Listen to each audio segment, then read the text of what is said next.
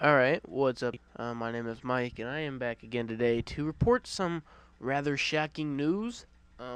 As you can see right here on your screen, Machinima Respawn has been terminated due to repeated violations of the community guidelines.